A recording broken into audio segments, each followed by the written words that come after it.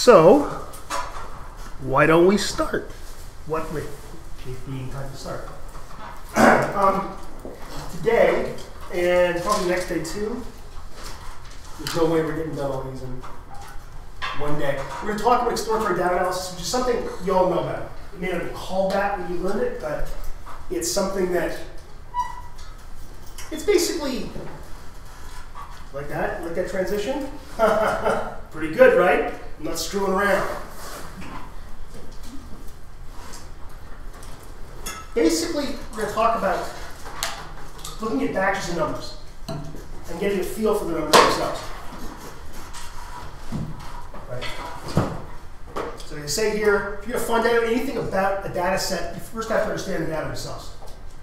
Note how I'm using data as in plural. So I said data themselves, because data is plural and datum is singular. I'm kind of old school about that. Also kind of a jerk. Those are not necessarily mutually exclusive. Anyway. What I'm talking about here is trying to get a feel for your numbers. So when you collect data, one of the really, and you'll find this when you guys do your thesis, one of the things that really hits you right away is, oh, I got data. I better analyze it right away and find out if I got a significant effect of whatever. It's very, what's the word I'm looking for?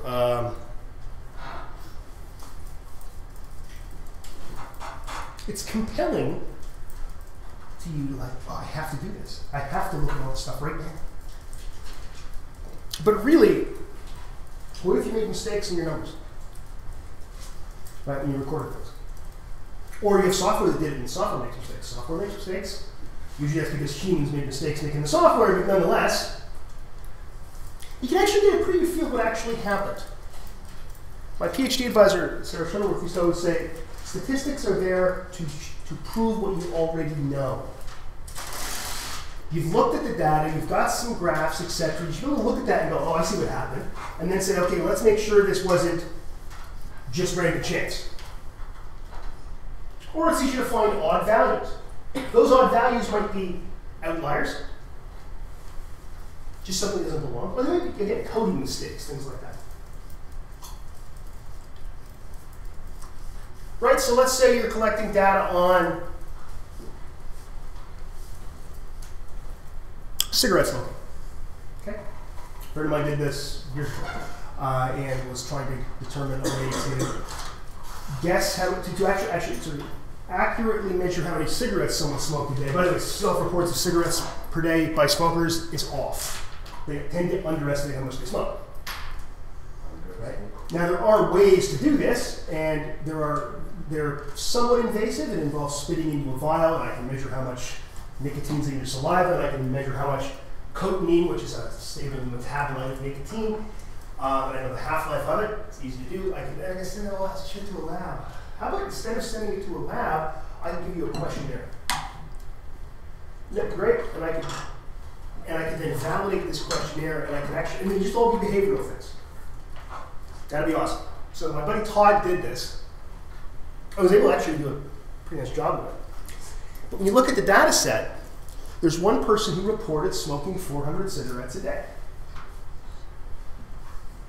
I don't know about you, if you've ever smoked before, it's a lot of smoking.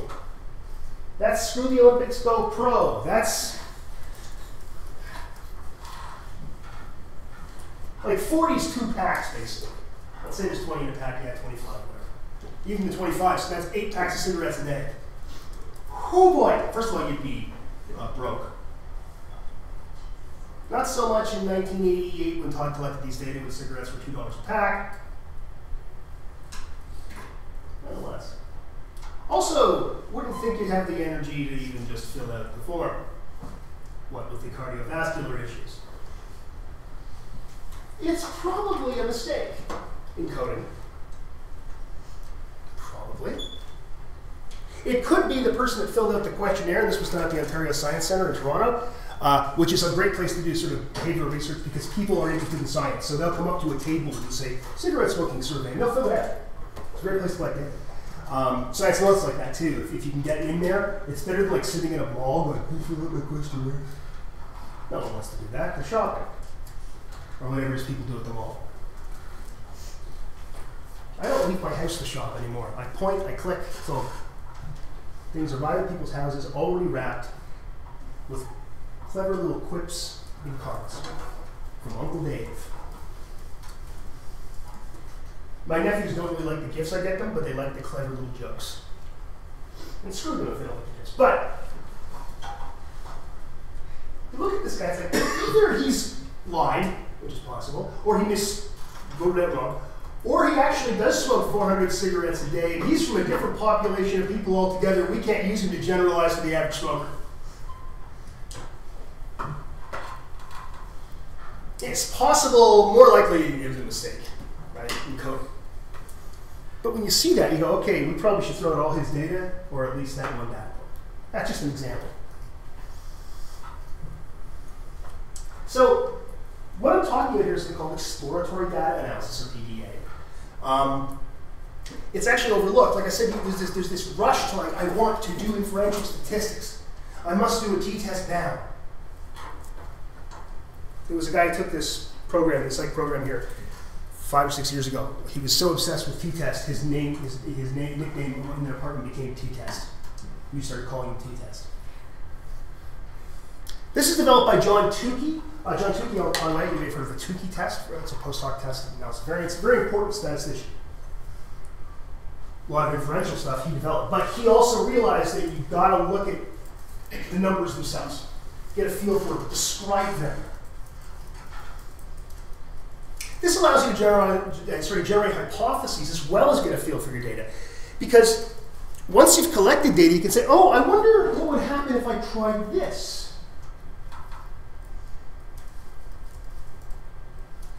I know when someone does their honors thesis with me, when they have like data meetings with me, once they're collecting data, I don't want to see means. Typically, I don't want to see t-tests and f-tests eventually. As you see, draw me some pictures, make some graphs. What kind of graphing software? A piece of graph paper and a pen will do just fine. I just want to see what it looks like. Just so I can look at your data and go, okay, I think this happened. We already know how we're probably going to analyze this, and you should know how you're going to analyze your data before you collect them. But you want to be able to look at something and say, okay, yeah, this should work, let's try that. Yeah, eventually I want to see means, I want to see standard deviations. But at first, I want to see pictures. Right? And that's what this is. It's pictures, it's numbers that describe numbers, really simple things. And stuff that we spend hardly any time on, say, in intro stats, and we probably ought to spend more, but we can't do this shoehorn in all this other content, right? So you're going to get an idea if your experiment worked or not without losing any richness in your data. In other words, you're not going to lose any of the numbers. They're all still going to be there. Make sense? Okay, questions so far?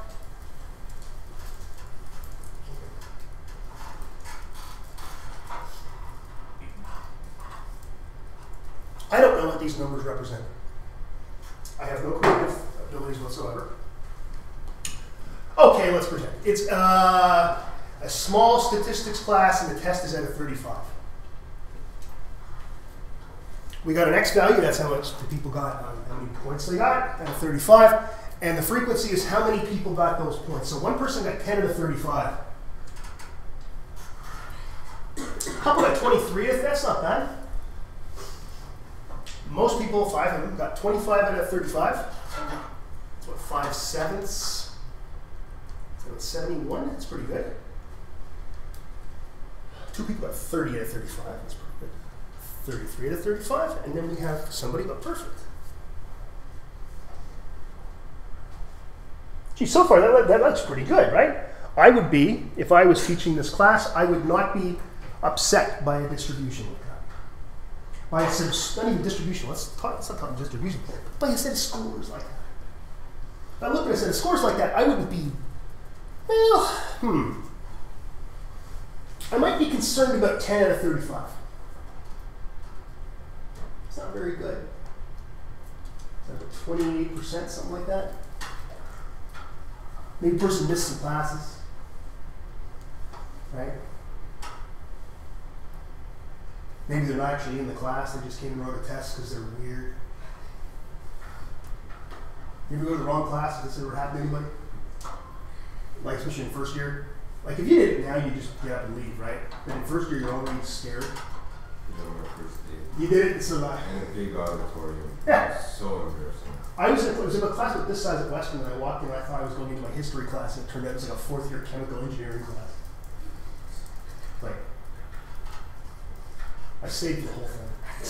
I felt so stupid.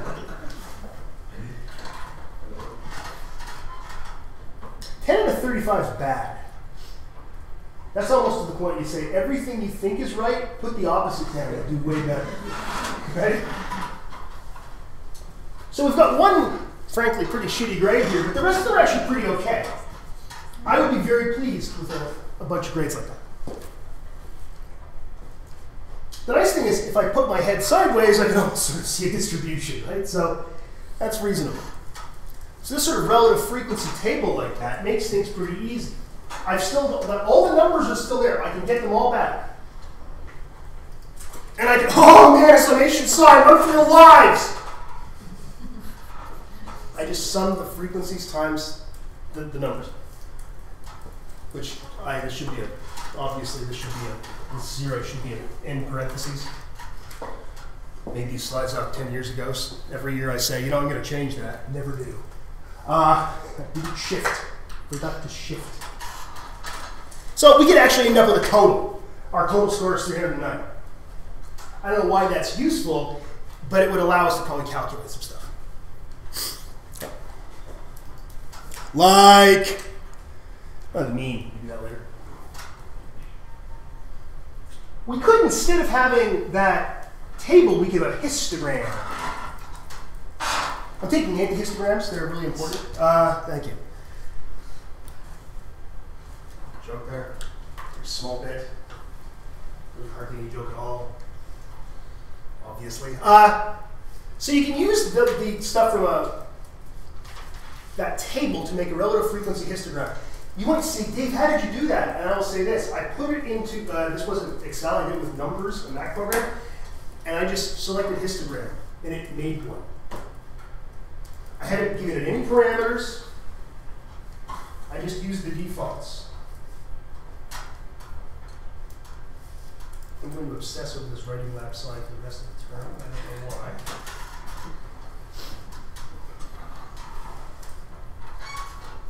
Still doing it. I was like looking to see if there are English mistakes and things like that. There used to be a sign that just said writing help, and it was a question mark, and I wrote underneath it sentence fragment. They changed that poster. The writing lab are great, don't understand me, I'm a smart ass. Okay, look at this. This is great because, like I said, you can screw around with parameters in Excel or Google Docs. Google Docs do almost everything Excel does now. Numbers is the one for Mac, so I just have that because I live in an Apple universe.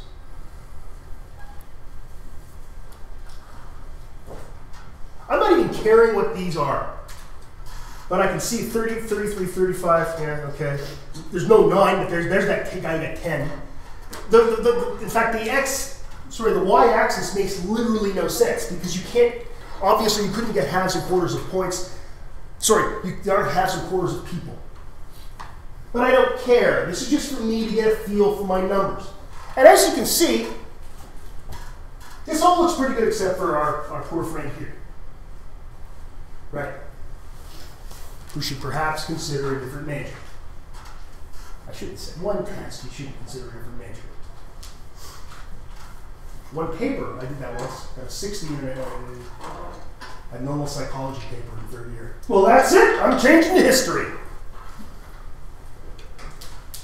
And then I did some quick arithmetic and realized that didn't really affect my overall average, and I stayed in psychology, and you're so much the luckier for that.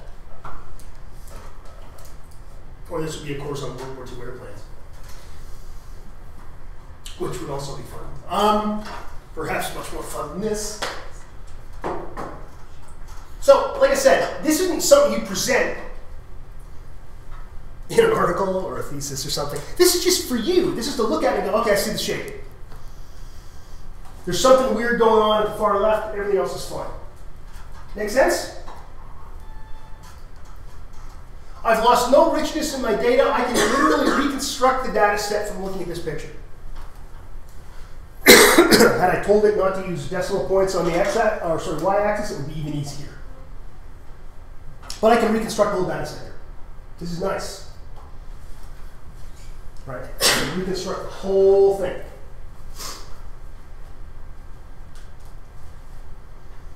So that's very useful.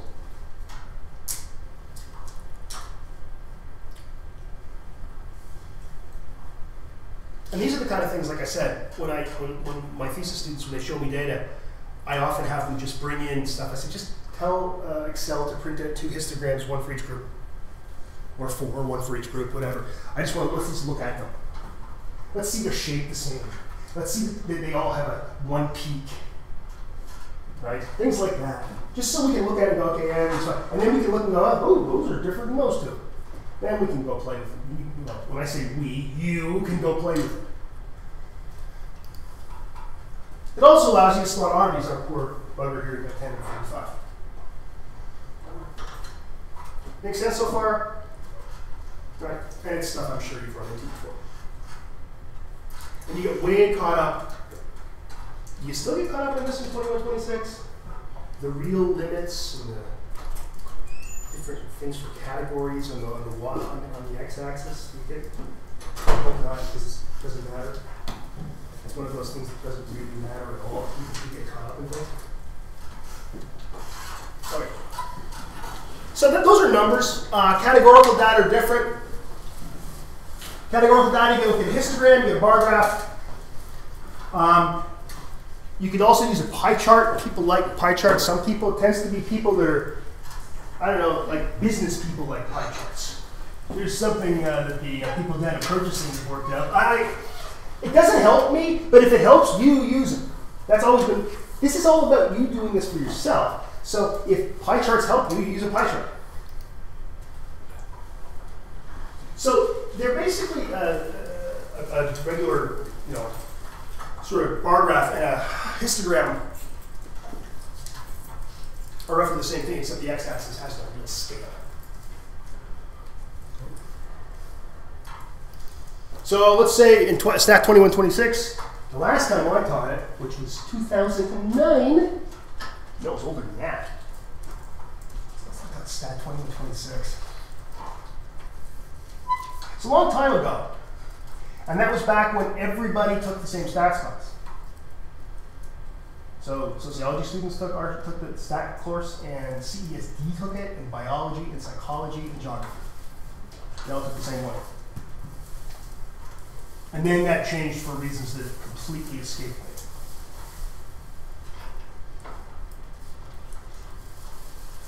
I literally have no idea why it matters, but it was a weird thing. It was fine.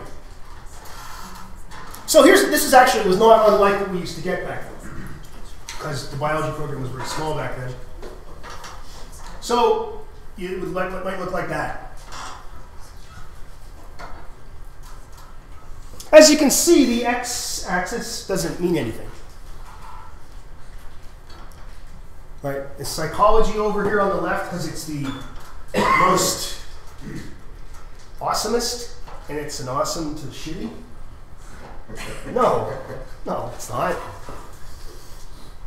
Is it you know what it is? It's the order I put it into the program I used to do. I just did it. It doesn't really matter. Right. People have a real problem with this when they look at, one of the problems people have when you have a bar graph like this is they tend to interpret x-axes as if they matter even if they're categories. It's actually a real issue. Because they don't, right? They just don't matter. They're simply categories. It can be even trickier. Sometimes those categories have numbers attached to them. Like TV channels, right? TV channels have numbers, but the numbers don't mean really anything. They technically mean things about frequency. Like channel 2 on Shaw Cable, that's the weather channel, right? and channel 3 is is global. And I think CBC is channel 6. So that means that CBC is 3 times the channel the weather channel is. And global is 1 better than the weather channel, but 3 poorer. That doesn't make any sense. But the problem is it's got numbers, and people look at that and go, numbers. Well, it's science. You can't argue with it. That's not really how the world works. You gotta be kind of careful with that kind of stuff. It's so tempting whenever we see order of any sort. Humans are just pattern recognizing machines. I mentioned this the other day. We love patterns. We have a whole part of our brain that recognizes faces, nothing else. And that's why we see things like, hey, there's a man in the moon. Have you ever seen that face on Mars? There's no face on Mars. You're an idiot. What there is a pattern that vaguely looks like a face, and you go, and your brain goes, big face. Right? So we see patterns and go, oh, look at that. Psychology, way over there. Yeah, that actually means nothing. So if you want to do a pie chart, I don't know, there's a pie chart. They don't help me at all. But I think that's because I'm a scientist, so we don't use pie charts. They work for you. I wouldn't use it in a paper because most people go, what the hell are you using a pie chart for? All right. Yeah, quantitative variables, of course, we use a histogram. We can also see something called central tendency. Right? The most, sort of the average is one of the central tendencies. We can see the spread of something, how spread out the numbers are. Think of our quiz scores. They're pretty tightly packed, except for that one number at the end. We can see the shape. And in fact, central tendency and spread and shape are really the key 3 things we want to know about a distribution.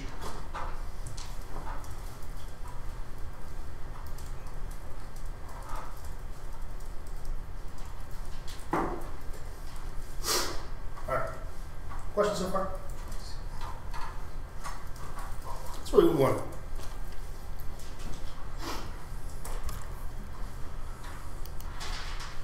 Okay, so we can describe shape like this. We can talk about a distribution having a skew. We can say it could be negatively skewed, or it could be positively skewed. And everybody always says, that doesn't look right. Well, you know, it doesn't matter what you think what things look like. That's negatively skewed, that's positively skewed. And if you want to remember how, here's a helpful mnemonic. The tail tells the tale. Also, kill me because I said that. But actually, you'll never forget it now. I will say that Cheryl Wade Eller told me that once, and I said, I hate that, but I'll never forget positively negatively skewed ever again.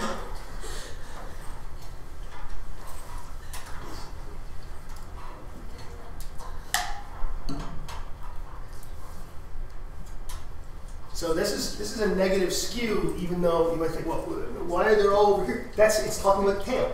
It's not talking about most of the mass of the function. Just because you don't know what words mean doesn't mean that it should all then change around you. You don't just say, well, this isn't a table anymore. I'd like to call that milk. You can't do that. Words have meanings. Oh, they used to. Remember back when literally meant literally? And now when you look at the dictionary, it also means figuratively. And then it makes me want to just kill myself. It's like, oh, that's it. I quit. The world's become an anti-intellectual cesspool. I gotta do something to keep this crap interesting, okay? And the way I do it is I just say things like anti-intellectual cesspool. Which is also the name of my punk band. Of course, it's not our name. I've never been in a punk band. I've been in a band, I can play bass. I'm not a bass player, I can play bass. There's a difference. I'm really shitty at it, that's the difference.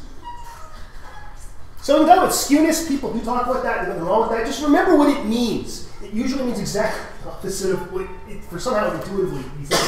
Skewness talks about the tail, not about the mass of the scores.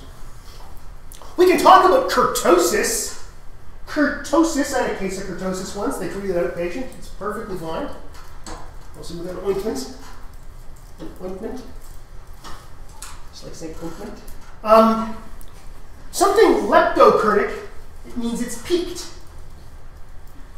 It's leptokurtic.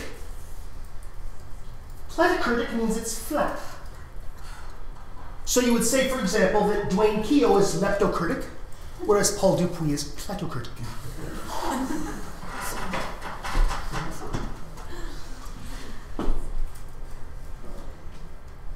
Paul will like that joke. He'll get me back, I don't care. Oh, please tell him, yeah. I believe I've used that before, I believe I've said it.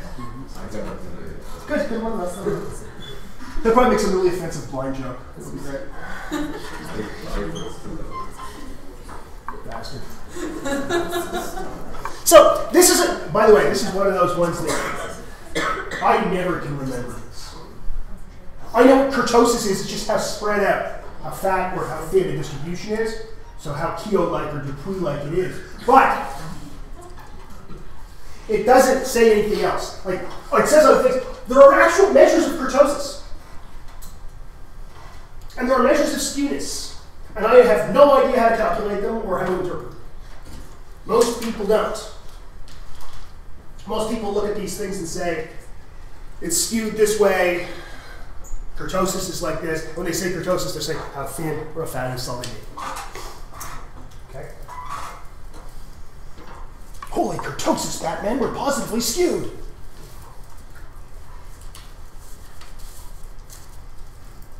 Alright. So that's ways we can describe shape. We can talk about distribution being symmetrical or asymmetrical, or right?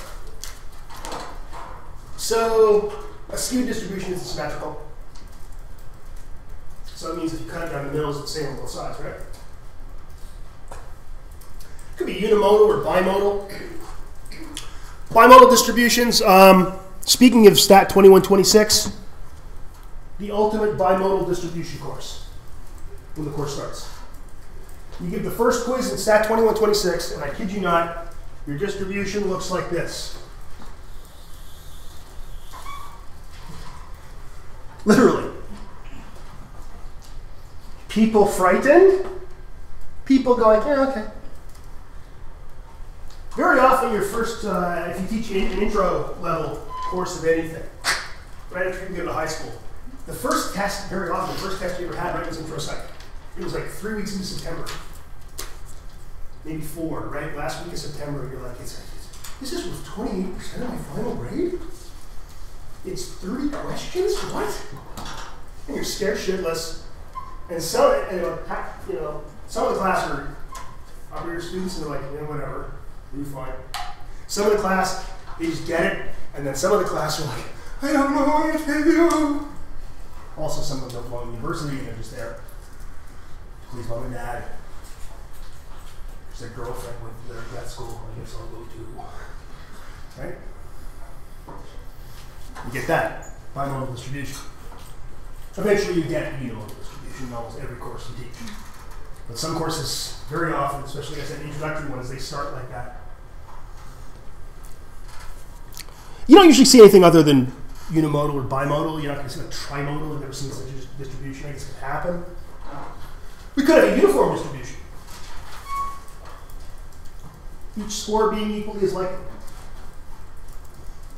Give me an example. When would you get a uniform distribution? Pick something.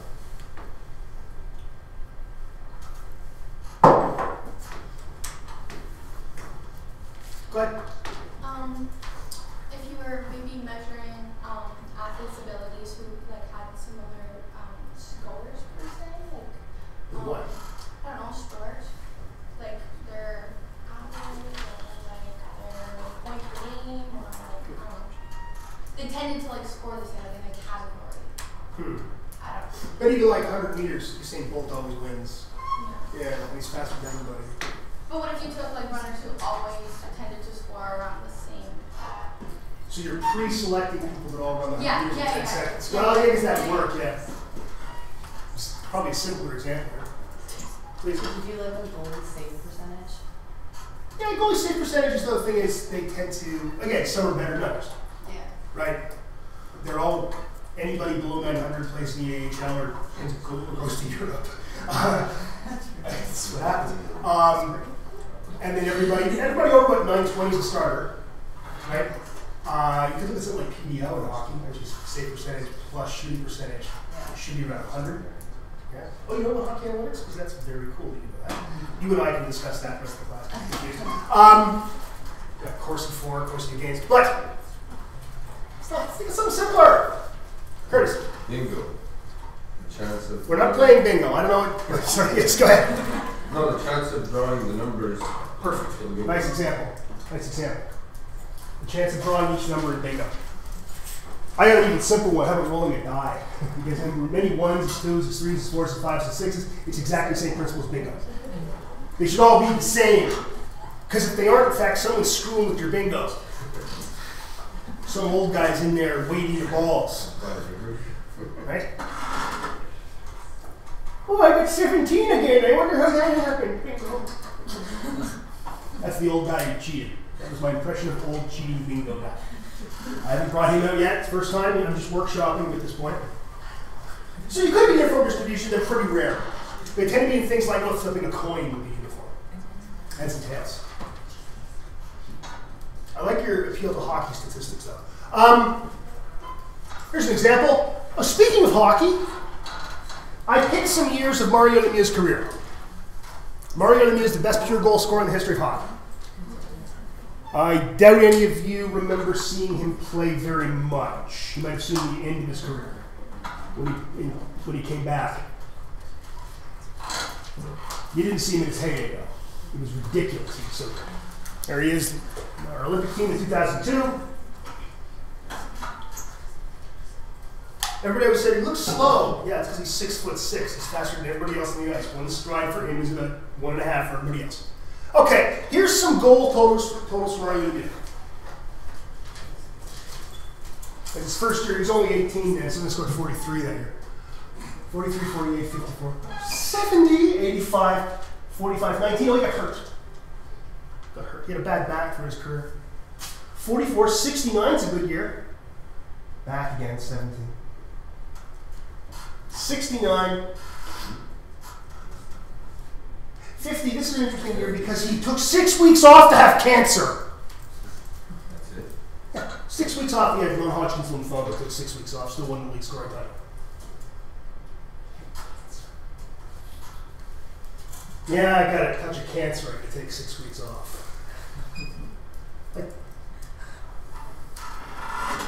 And then eventually the back stuff caught up with him and he quit.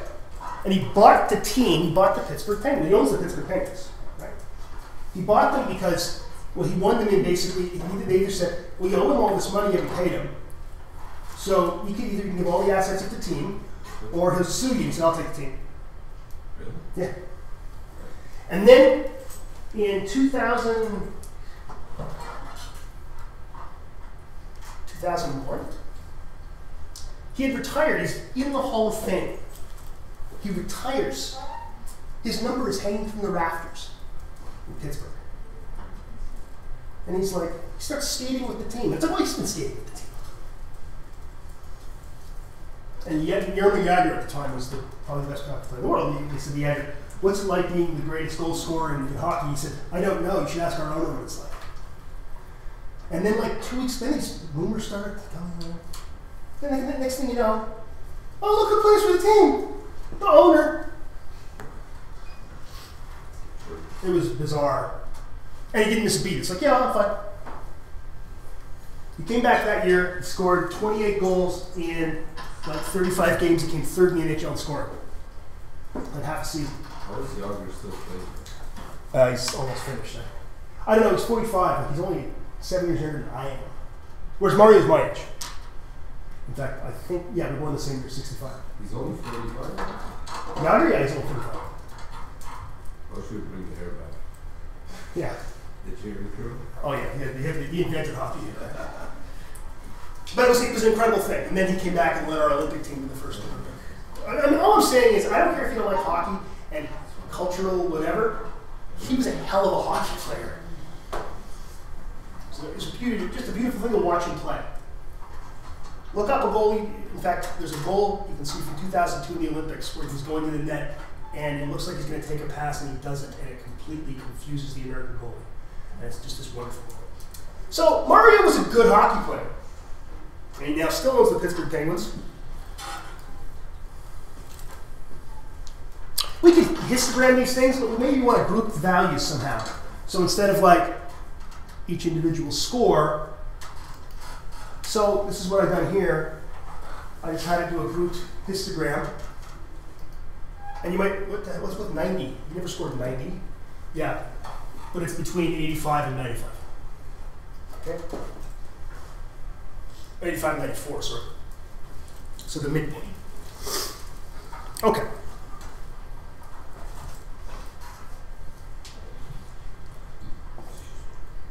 One of the things, and right away, in fact, even if you didn't know anything about hockey, you can look at that and you'd say, there's something very strange about this guy, because most of the time he scores at least around 50 goals, which if you do know about hockey, that's a benchmark, but even if you don't, you might say that seems like a lot, and there's a lot on the other side. There's a whole bunch over to the far left. Does this guy hurt a lot?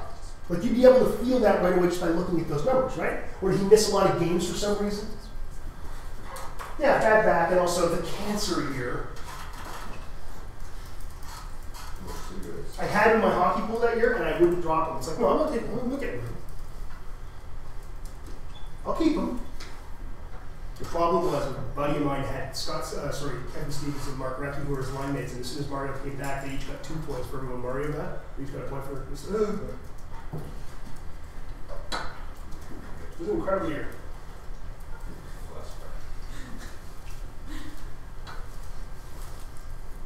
I remember the year that 87 Canada Cup, before the World Cup, and then I was at a game, Canada against Sweden, Montreal Forum, and Canada's power play comes out, and the poor Swedish goalie looks up, and it's Messier centering Lemieux and Gretzky, and on the points it's Paul Coffey and Raymond Bourque. And the poor Swedish goalie is like, autographs before we start, that's not possible. It'd be a thing. They scored in like 30 seconds. You used to be able to watch Lemieux, and he'd stand at the far end of the, I'm going on a lot of hockey. I don't care if you don't like it. So if the net's right there, he'd be like right perpendicular to it. And he'd tell guys where to pass the puck. It's like he was playing PlayStation. He'd go. And he'd be directing things. That puck would come here and go, oh yeah, like that. And he'd score. God, he's just beautiful to watch. So at the midpoints, that's why you see the 90. You never scored 90 goals in a year. Only one person's ever done that. That was the aforementioned Mr. Gretzky. Now, you have to make sure that scale makes some sense whenever you make a histogram, especially the y-axis. Especially the y-axis. I remember this happening when I lived in Newfoundland, and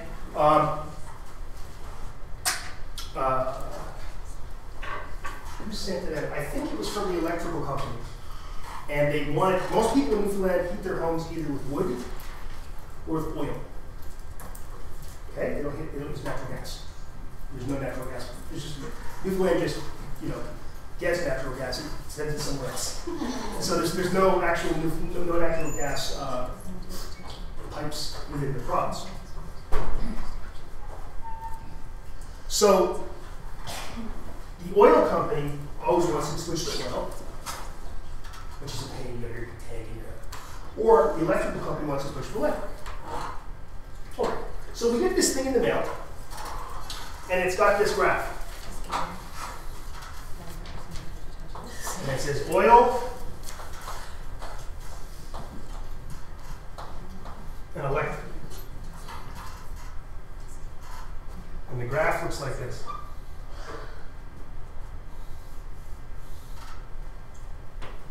And you go, oh, well, of course I'd switch to oil. Even though the switch costs a lot of money, and I've got to get a furnace installed, I've got to get ductwork put in my house and everything like that. Because look, it looks like it's like 9 times higher. Except it was like,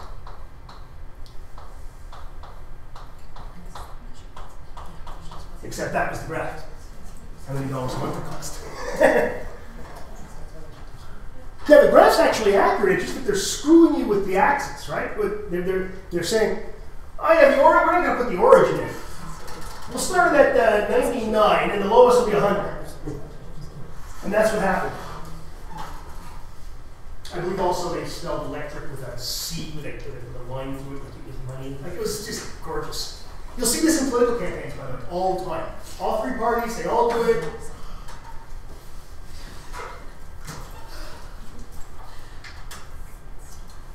Misuse of numbers like that is a tremendous thing that's done in political campaigns, but it's also done in advertising all the time.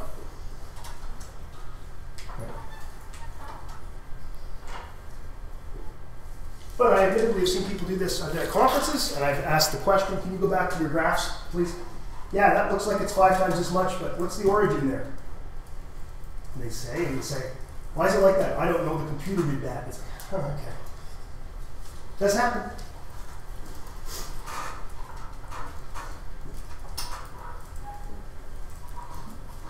So the histogram with the group data, like we had with Margaret and his gold holes, we've lost richness in the data.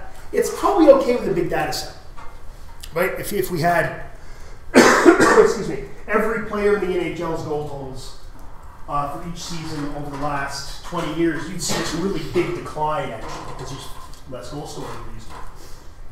Because goalies are better, and coaches are better. Everybody doesn't smoke. It's really changed the game. But with a small data set, you probably don't want to lose the richness if you can avoid it.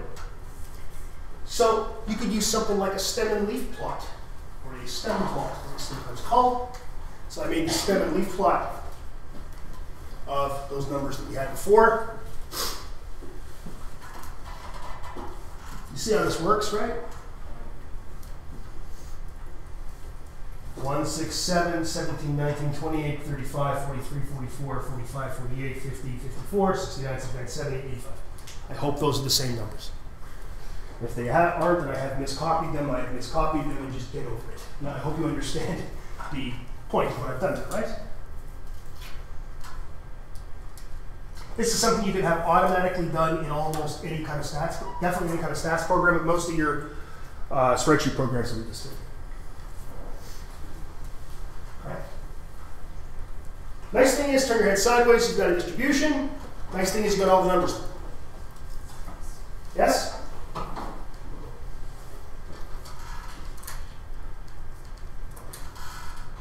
Why aren't there like coffee taps in classrooms? Talk to my union. Get that one.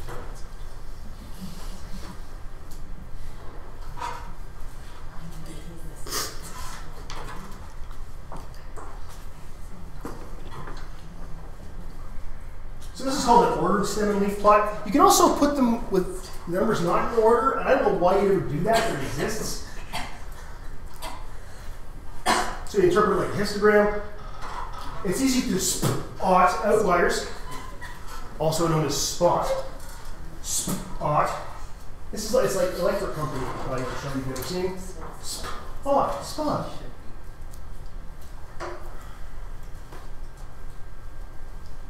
Spot. Preserves all your data. It's all there. It's also easy to get the 50th percentile, the middle number. In our case, this is going to be 44. How did I do that? 1, 2, 3, 4, 5, 6, 7, 8, 9, 10, 11, 12, 13, 14, 15, 16, 17. If there's 17 numbers, there should be 8 on either side and 1 in the middle, correct? That wasn't magic Dave arithmetic. I'm not Rain Man. Really 8 on each side, yeah. Time for Walker. I can make autism jokes all I want. My son has autism.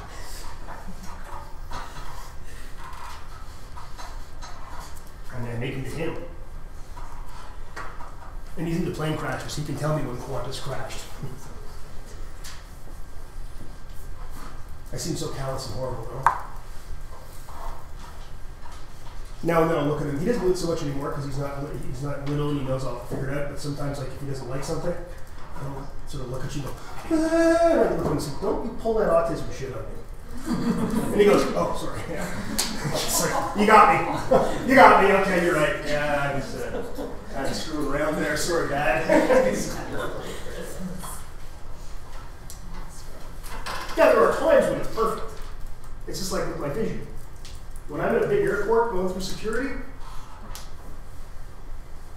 excuse me, I'm blind. Can you help me? Oh, you want to go through this special quick thing for disabled people? Oh, yes, I do. Or when John's Xbox broke a few years ago, sent it in for repair.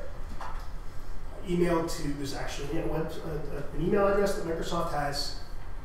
I think it's called advocate@microsoft.com. I emailed that and I said, my son has autism and we interact over Xbox Live a lot. Got it back the next day. Oh yeah. My dad once got us better seats at a Montreal Expos game because I was blind. Son can't see the ball. Move down there. He was almost blind, eh? Look, he's got some advantage. Thank you. I'm just saying. Pity me. It's funny. Last year I came back after my sabbatical, so no one knew me. No one knew me. And I was going to hand back some assignments, and I hadn't got them done. You know me, I get things back very quickly, and I hadn't got them back the next day, and someone said, you have a test mark yet? I said, no, I don't. My son has autism, and I'm blind. And they all looked at me like, that's really not an excuse. They just did that for fun. I'm sorry. I'm such a jerk. But you see how I did that? It's like it's the middle. 8 and 8 and the one in the middle. Let's go 8. 1, 2, 3, 4, 5, 6, 7, 8. Oh, 44. It's the one in the middle. It's the 50th percentile. Right? Make sense? Okay. Oh, those all came up at once. Okay. So the median, or the 50th percentile, is part of what's called the 5-number summary. This is a way to summarize some stuff about some data. You got the median. You got the first quartile, which is the 25th percentile, which is the median of the first half. Okay? You get the third quartile, which is the median of the second half. And how did I get 0.5? Well, I've got 9 numbers in each, right? So we go in the middle.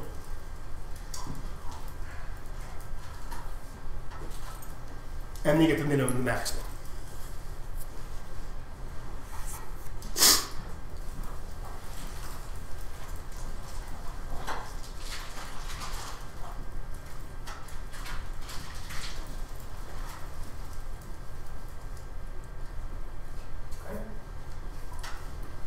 You'd never present these things in an article. You'd never talk about them in a talk. You'd never, that's not what this stuff is for. What it's for is so you can understand your own number. That's what this is for.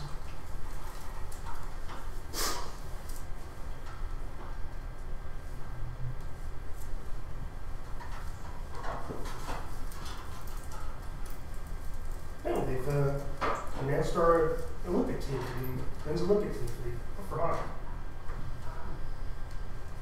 That should be fun, knowing each other's. It used to be. Always did okay. 1. Still. Okay. Yes, there's 5, the minimum and the maximum. So in our case, the minimum is 1, maximum is 85. Between those two, you can get what's called the range. This is the lamest of all measures of spread, is the range. Because you can call it 84. 85 minus 1, or you could say it's 1 to 85. Right, it'd be like our example with those quiz grades, 10 to 35 or 25. It's the least precise of all possible spread out evenness measures. Okay? The least precise of all of them.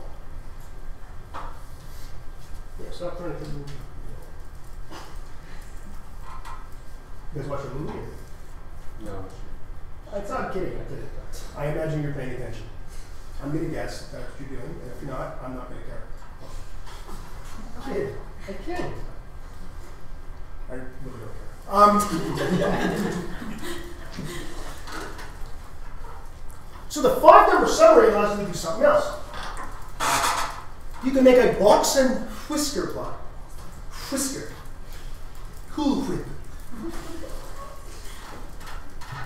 It's so great that my son's gotten into Family Guy recently because he watches videos at all hours of the evening and the day and everything. Sometimes I'll wake up at 3 o'clock in the morning and I'll hear it from his room he's watching Family Guy. It's like, well, at least I was woken up by something that didn't make me angry.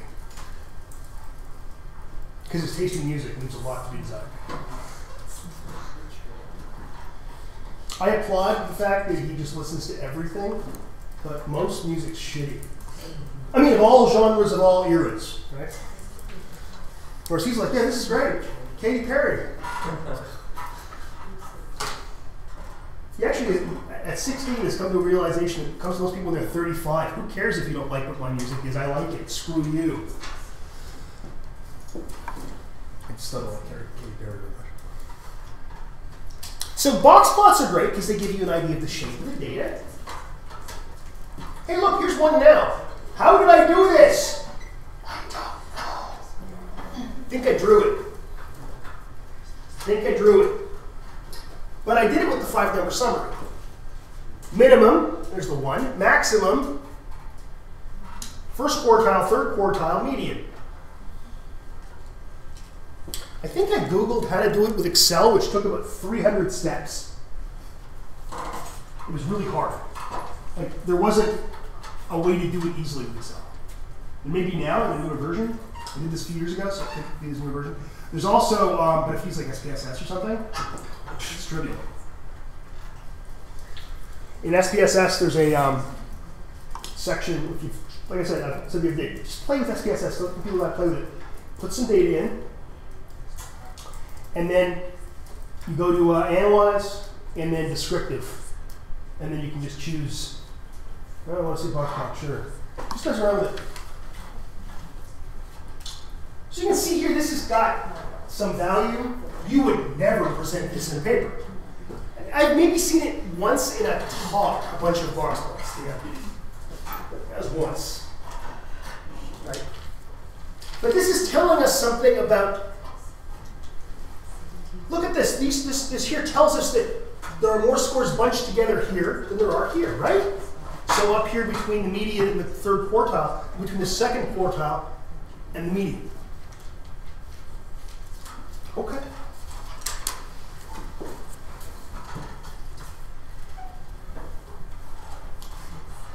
There's a couple of ways to do the whiskers.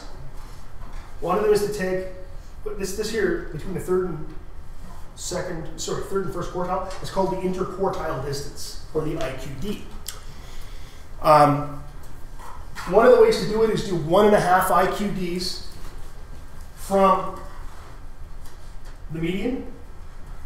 So you go like that much, and that's obviously not what I did. Right?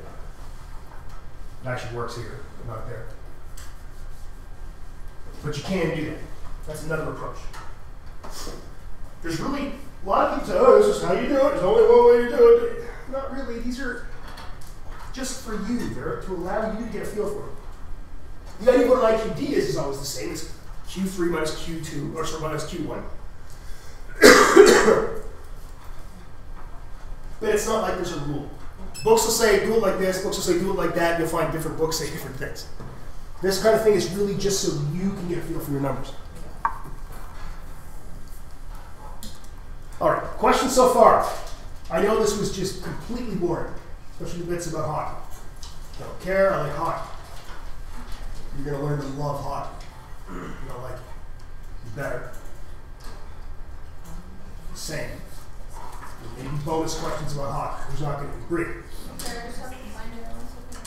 Okay, so the slide Mario could sort of play. Yeah.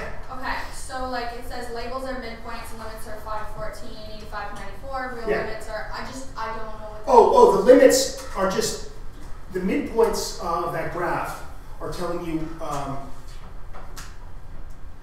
like where the middle is, and it's like 84.5 to 94.5. I think it says something like that. That's what the real limits are. So it's between 85 goals and 95 goals. That's all that means.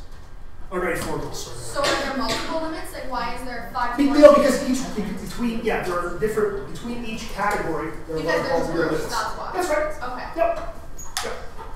And you doing that? Oh, this is what I'm asking.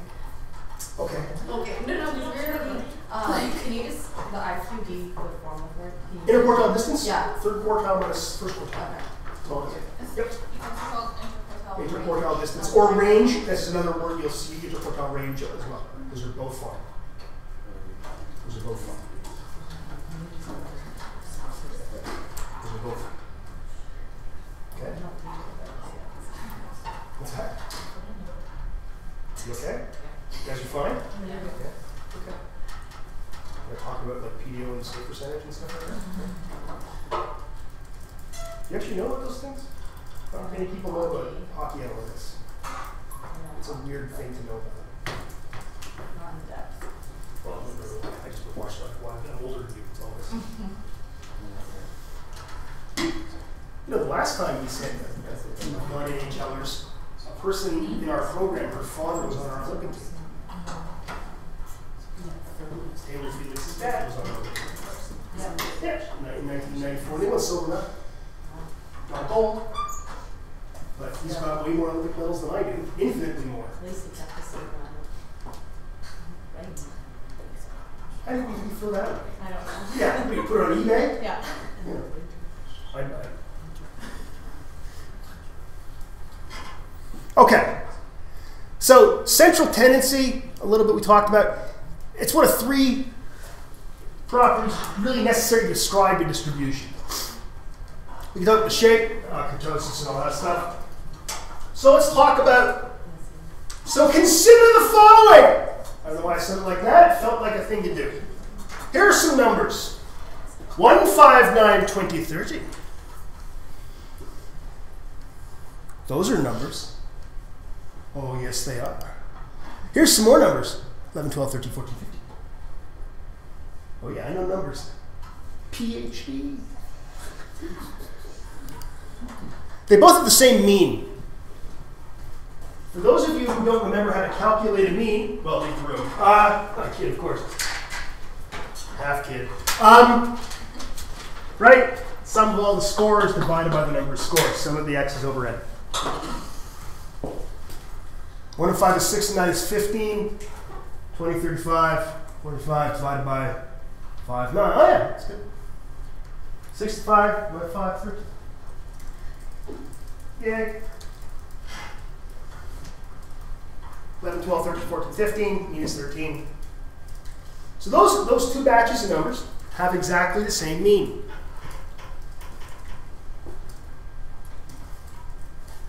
One's more spread out than the other.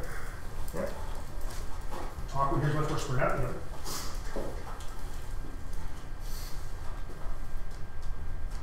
But they both have the same mean.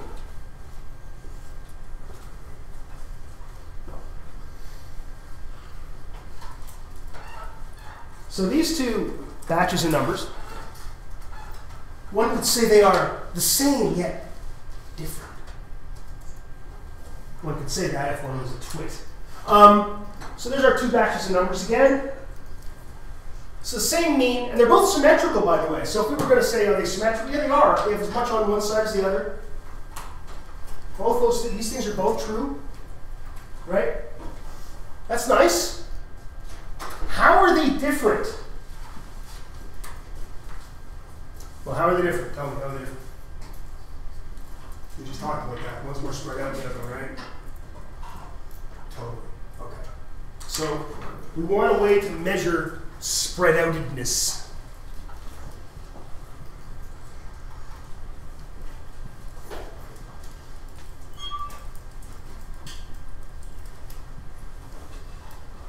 So we need a way to measure spread outedness.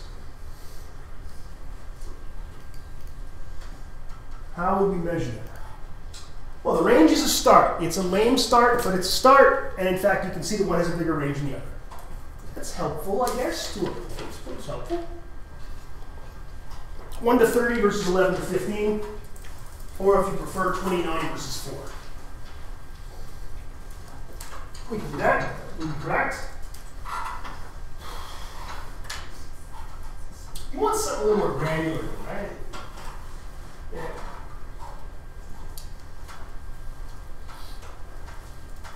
A little more granular. A little more fine.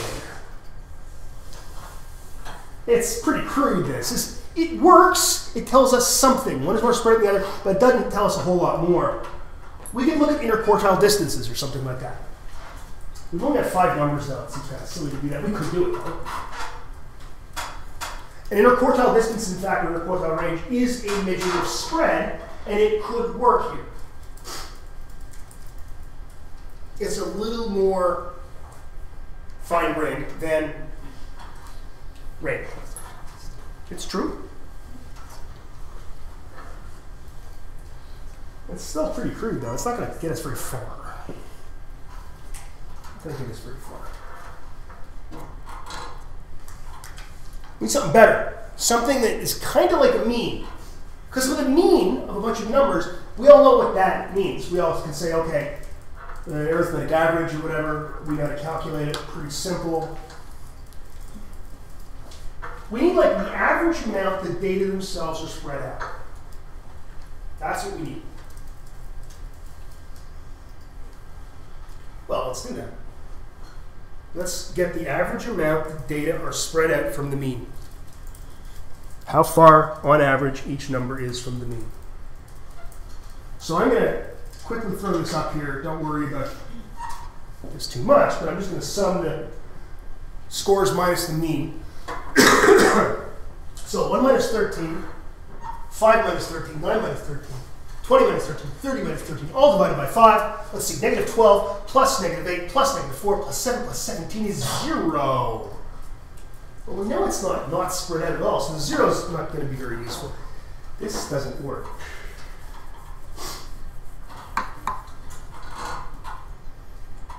It can't work. And if you think about what the mean is, of course it can't work. The mean is like a balancing point. It's always going to give you as much on one side as it gives on the other, and it cancel. If you ever calculate this and you get anything other than 0, you've made a mistake. It is literally impossible for this not to be 0 with any batch of numbers. It's a property of the universe. Things just work that way. It can't not work that way. Right? So that's going to get us nowhere. That's always the intuitive thing. I know, in fact, when I've taught Stat 21-26, I've often asked students, what would you do in this situation? They say, well, why don't we just subtract the difference, get the difference rather from the mean and add them all up? It's like, yeah, that makes sense. Let's do it. You always get 0. So it must always sum to 0. And again, as I said, it makes sense when you think about this. It can't not sum to 0. It's impossible. Right? Should be, as I said, as much on one side as there is on the other. The mean is a balancing point.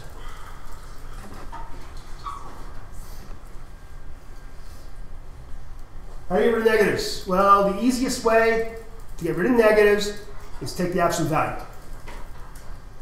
Right? You remember when you were taught absolute value in grade whatever it was, 8 or 9 or 6 or 10, I don't know if they teach that anymore.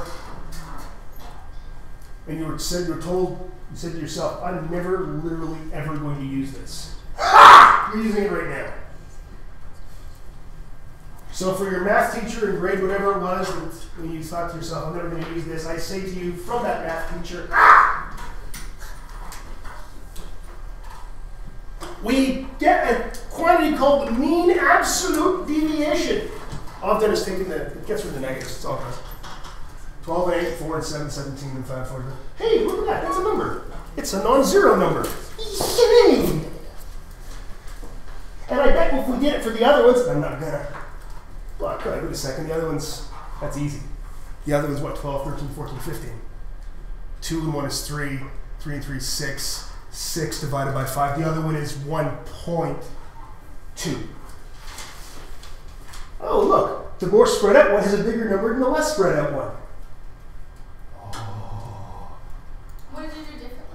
I use what, for this? Yeah. The absolute values. So no negative signs? No Oh, negatives. No gotcha, negatives. gotcha. Yeah. Gotcha. And if the other one's 1.2, if you, that was easy enough, right? To get on my head, right? It's pretty simple. The one that was more spread out, the other one was more spread out, has a bigger number. The one that's less spread out sounds great. Almost makes you feel like we've got somewhere. And this even has a name, the mean absolute deviation. And it's not useful at all.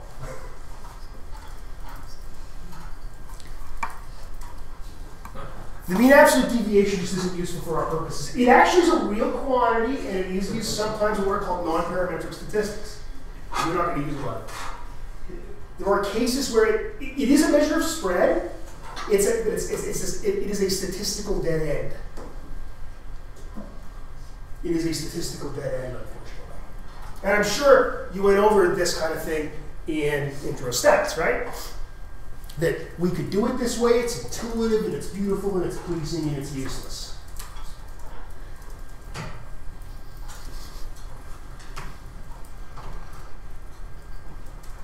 So it's a dead end. It doesn't really get us anywhere. We need something that we can relate to all the other statistical techniques we're going to talk about in this class. Okay? It has real intuitive appeal. It's a real shame. It's a real shame. All right, any questions on this stuff? I think that's enough for a first day, right? Thanks, guys.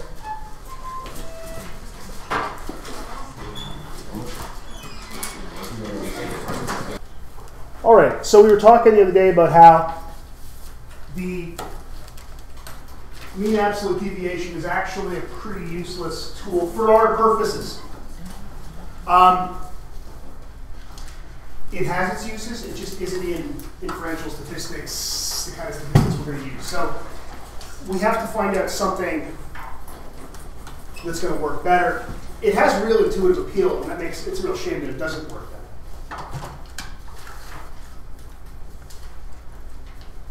It's used more in things like, non-parametric statistics, let's just say that. So there's got to be a better way, and of course you know there is, and if there wasn't, we'd stop right now. Course is over, everybody go home.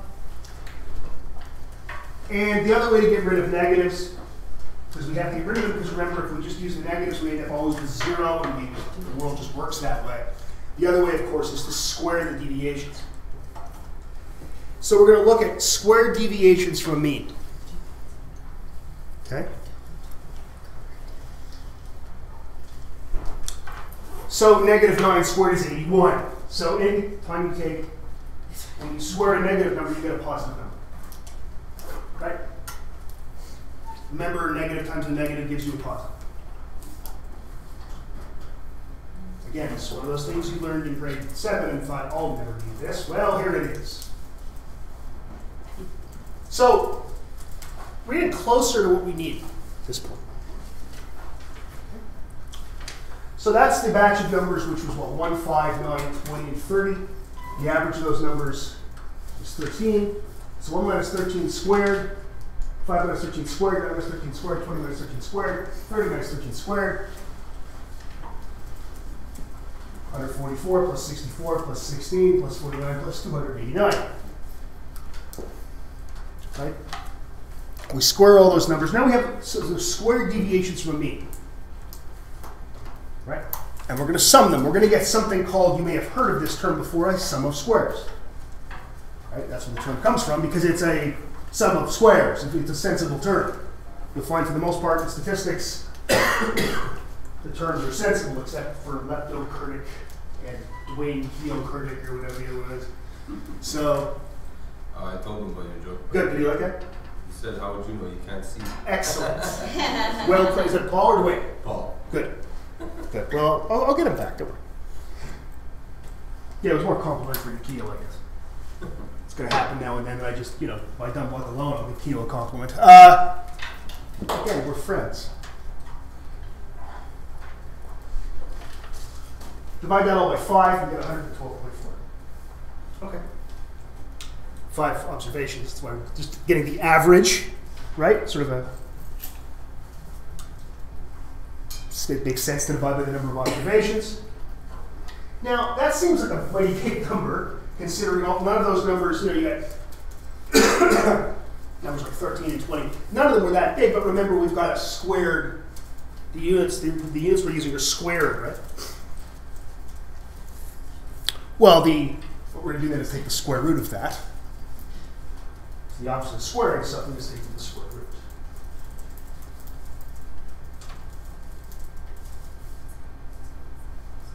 Now, this is one of those cases where, by the way, it's easy to make mistakes doing these things with calculators. And that's because you're putting a whole bunch of numbers in.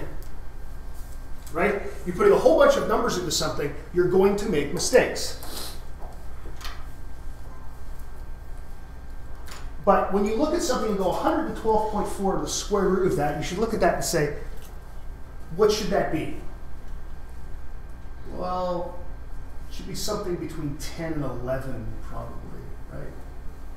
10 squared is 100.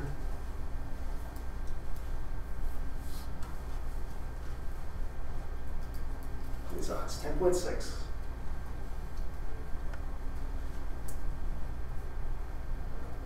Okay, beautiful. So that looks like a sensible number, right? It has intuitive appeal. It feels like we have a number here, and going back to the MAD, what's the number for the mean absolute deviation? Just that batch of numbers again? Going back, does anybody have that just sitting in front of them?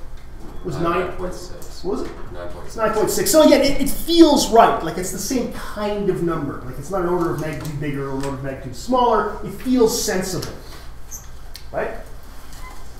A lot of doing statistics isn't just knowing formulas and all that. In fact, a great amount of it seems to me is having an intuitive feel for it. Does it make sense? Do these numbers make sense to them? And that number makes some sense. There is, however, a real issue. When I say a little problem, it's actually, in some respects, a rather big problem. And that's what I've shown you so far. That formula has n on the bottom, the number of observations.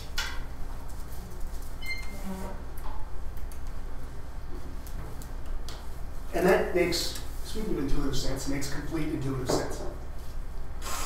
Right? It really does. The problem is it should be n minus 1. What? Yeah, it's supposed to be n minus 1. We want something that will be an unbiased estimator of the same quantity in a population. These aren't, I haven't told you they're a population, and if I don't tell you something's a population, it's a sample. Right? That's the sort of general rule, is that unless you are sure it's a population, it's a sample. So there is some population of numbers that those numbers were drawn from. We want something that's an unbiased estimator of a population. We want what's called a statistic, which is a number that describes a sample, that is an unbiased estimator of a population parameter, which is a number that is usually an unknown number that describes a population. Usually unknown, not always, but almost always. Because if you knew them, you wouldn't have to do the statistics now, would you? Right? If I knew what the population number was, why am I doing a sample? That would be stupid and a giant waste of everyone's time. Typically, population parameters, as they're called, are unknowable. Because if they were knowable, we wouldn't have to do statistics. Right? Think about when we do experiments. If I actually knew what happened in the population, why am I doing an experiment? I already know the answer. It would be silly for me to do an experiment. If I could say that I knew that the right half of the room did better on a memory test than the left half of the room, and I just knew that no matter all right halves and left halves of rooms, why am I doing the science then? It's a waste of my time. I just know that. But we don't know that. That's not how the universe works. We can't know things like that. When we do know things like that, people line up on Sundays and worship us. Or Thursdays or Fridays or Tuesdays or whatever day your belief system lines up to worship deities. Or doesn't, I don't know. Look, I'm not trying to be offensive to anybody. I can be offensive, I can be extremely offensive, but not, I don't try to be. Let's just say that. I can do it outside of class, give me a couple of drinks, and I can be exceedingly offensive. Yes. Why specifically is n-1 an unbiased estimate? It's an excellent question. There's two ways to answer this. One way is that we can look at the math behind this, the really sort of deep math behind this, and show that it works that way. There are proofs that show this. And that's probably not exceedingly pleasing for me to say that. But I can tell you that's true. The other thing is that numbers don't know where they come from. So this is more of an intuitive explanation. Numbers don't know where they come from. Numbers are ignorant. We have made, and numbers are free to vary as much as they feel like. Well, wait, what? The numbers don't feel like doing anything, I know. But numbers are free to vary. So if we had, what are our numbers again? I forget what they are, but they add up to, doesn't matter what they add up to. Let's go with a different set of examples so I don't have to remember what the numbers are. If we had the numbers 10, 20, 40, 50. So that adds up to, so what's the mean of that? 30 and 40 is 70 and 50 is 120, right? 1, 2. So that adds up to 120. Divided by 4, so the mean is 30.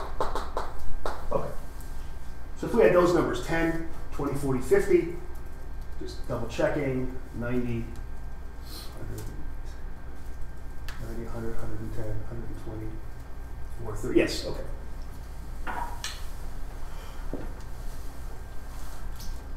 To calculate the standard deviation, as this thing is called, the variance in the standard deviation, what do I need? Well, formula as we know is this. X minus x, so x minus x bar squared over n minus 1. Let's worry about variance, screw standard deviation, we just have to take the square root, no big deal.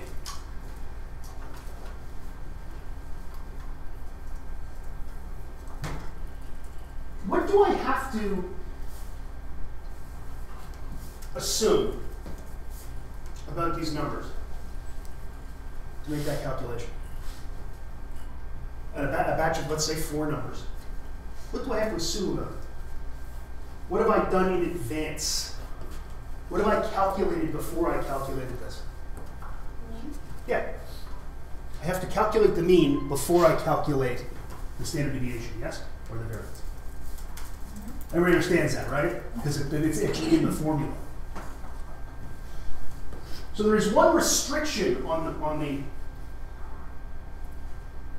that number, or on that formula, and that's that the numbers in this case have to add up to, in the example I've made up, they have to add up to 120. Right? They must add up to 120. Or they must add up to, if you want to get general, x times n. Sum of x is times the n. Okay. So if I had numbers, give me a number. Okay, 15. Give me another one. 20. What was one? 30. 30 is good. Give me another one. 20. 20. Uh-oh. This has to add up to 120. There's a restriction set here, so that's going to be, let's see.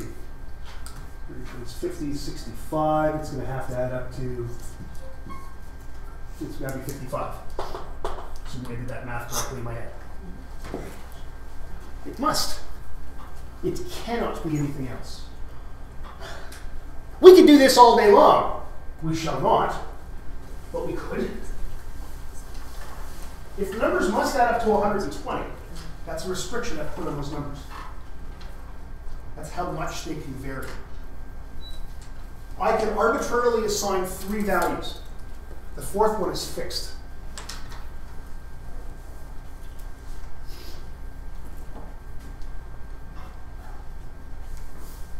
By dividing by n minus 1, we're taking that into account. We're taking into account the fact that the numbers we're looking at their variance, we're really only looking at 3 of them, in a sense, not 4, because the 4th one is fixed.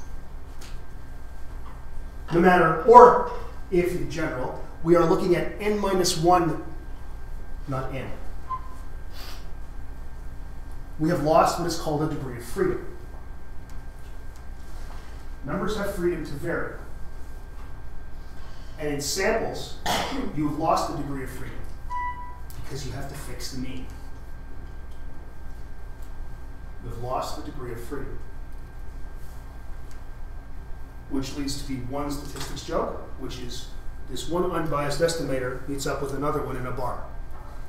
And he says, how do you like being married? And he says, it's okay as long as you don't mind losing a degree of freedom. Yeah, done. So when you're dividing by n, you're using all 4 of the numbers. Well, yeah, and that's the population. So that's the full population. But Yeah. the minus 1 is. It says it's a sample, we have to fix something, so we lost the degree of freedom. Yeah. Does that make some sense, Mitch? Good. Good. So numbers have freedom. Again, the numbers are ignorant. They don't know where they came from. Right? And we can arbitrarily assign n minus 1 of them. But the final one is fixed. The nth one is fixed.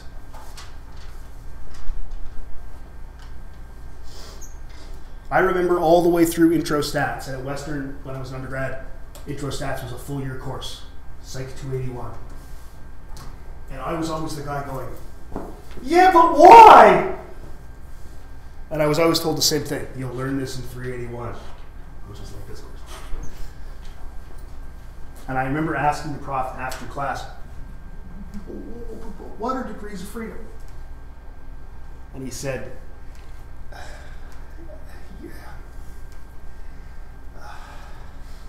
it's really beyond the scope of this course. And then I remember the next, which is actually a totally sensible example, because in an intro stats course, they're saying, this is a t-test, this is a z-test, this is chi-squared, do this now. You have to learn that first.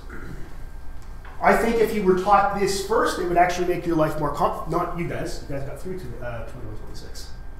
But I think the vast majority of people in 2126 would go, what? Numbers are free?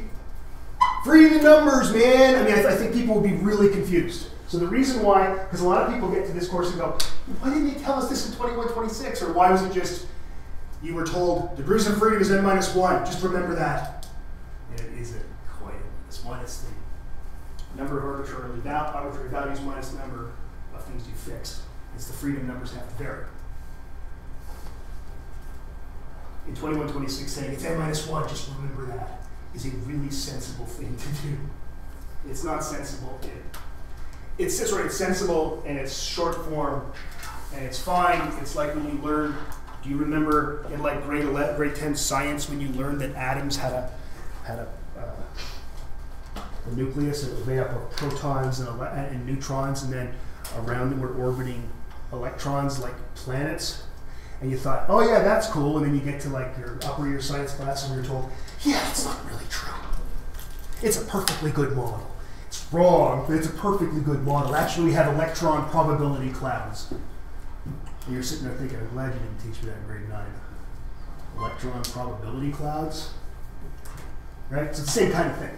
That's why you sort of taught this at a little more deeper level now, because most of you, probably not you guys, most people will be going, I'm scared. Numbers can't vary on their own. So this is why we're estimating a population with a sample, we have to divide by the number of degrees of freedom, not by the number of observations. I hope that helps.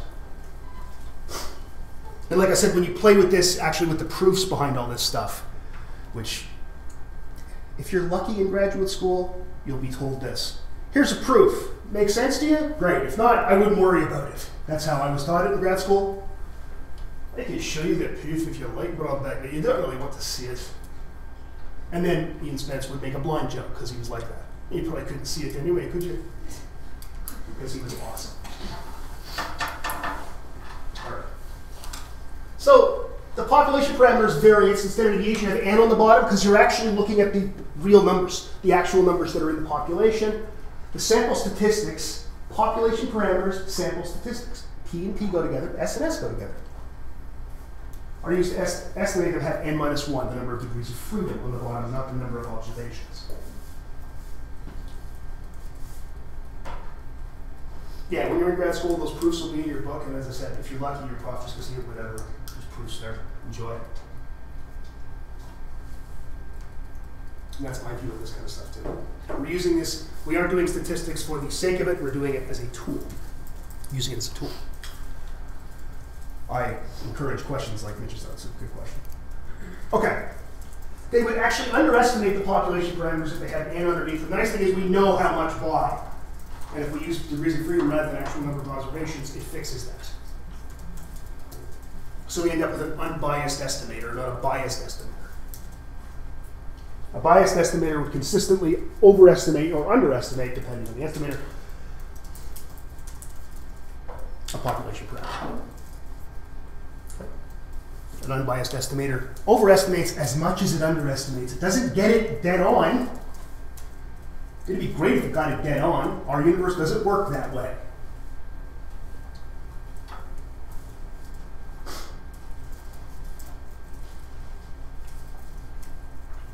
All right. Questions? By the way, the thing working with n minus 1 works really only if you have a, technically works only if you have a random sample. You never have a random sample. But it works well enough that you can violate the crap out of that assumption. Okay. You can violate it so much that it doesn't matter.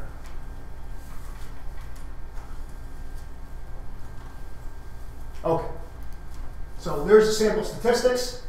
S squared is the sum of the x minus x bar squared over n minus 1. And then the square root of that quantity is s. It's funny, you think that s would be the one we'd like all the time.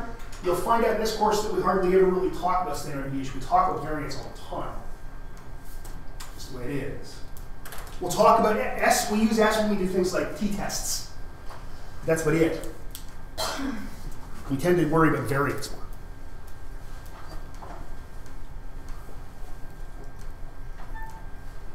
Okay. You ever notice there's like nails in the roof on their way in? I don't like that. Okay. Notice that now. I'm fine with it. Mike Holmes would come in when he came here and go, you know, it's a real shame because it's not up to code. Cut out the whole thing. All right. So in our case, our standard deviation now divided by 4, we end up with 11.85 for our standard deviation. Okay, great. Yay.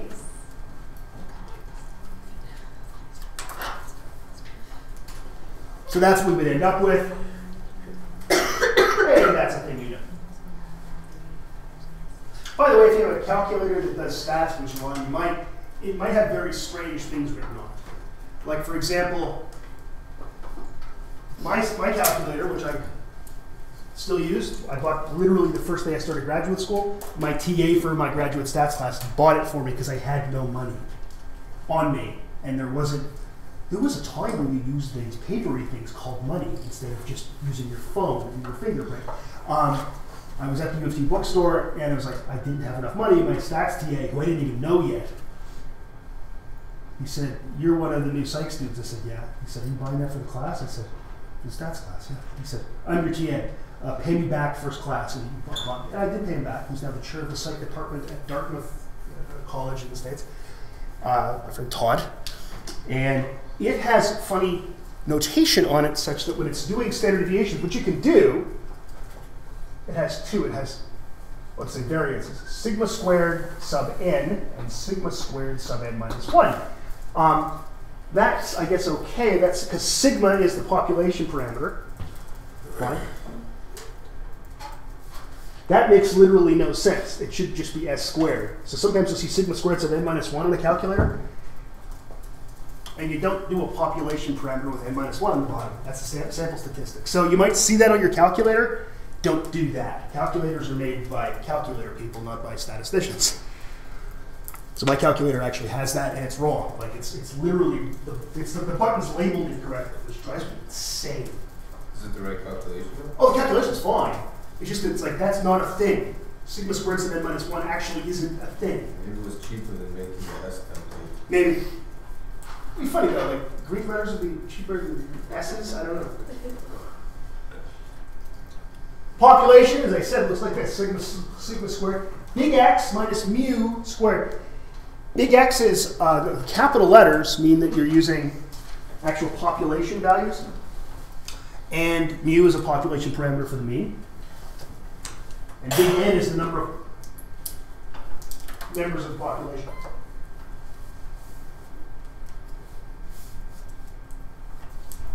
So we estimate sigma squared with S squared. We estimate sigma with S.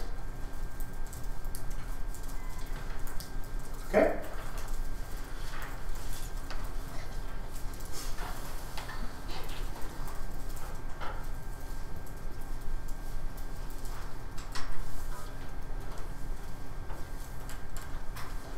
Questions so far?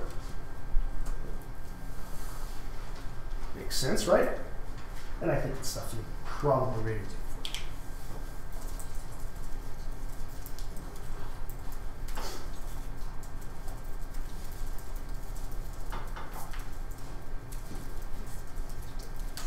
Give me something where we would be able to know the population parameter for the mean. For the what, sorry? Pardon me? What was the question? Where's something where we would actually know the population parameter for the mean? IQ. Yeah, IQ is one example because the tests are designed at a mean of 100. Actually, it has a standard deviation of 15, variance of 225. What's something else? Well, we actually know mu. Let's not even worry about sigma and sigma squared because the few I can think of are IQ and IQ. What is something where we would know the population parameter for the mean? Think of anything? Marks in this class. If you think of the class as population, one could.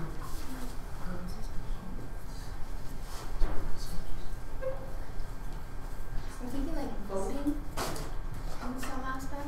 That's actually nice because, in fact, in elections, what they're doing is they're estimating not means, they're estimating proportions, which are P's or P's, and then the proportion in the population is a Greek letter phi. Yeah, I mean, we actually know the values there. Okay. We get those after the election. And we have the estimates. And then the estimates, of course, have a confidence interval, plus or minus so many percentage points, 19 times 20. Yeah.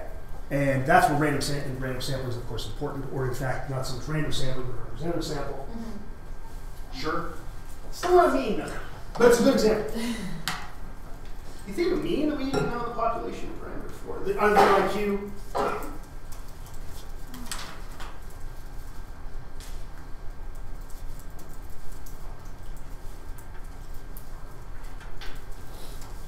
Jeez, it's hard, isn't it? Age. Which? Age. Of humans? The population candidates who say where you were. We could probably get that from the census. I guess that's possible. But that's just a snapshot of the day the census was done. What was it? June 10th, 2016, I think, was the day the census was done. This is hard. It's hard to think of something.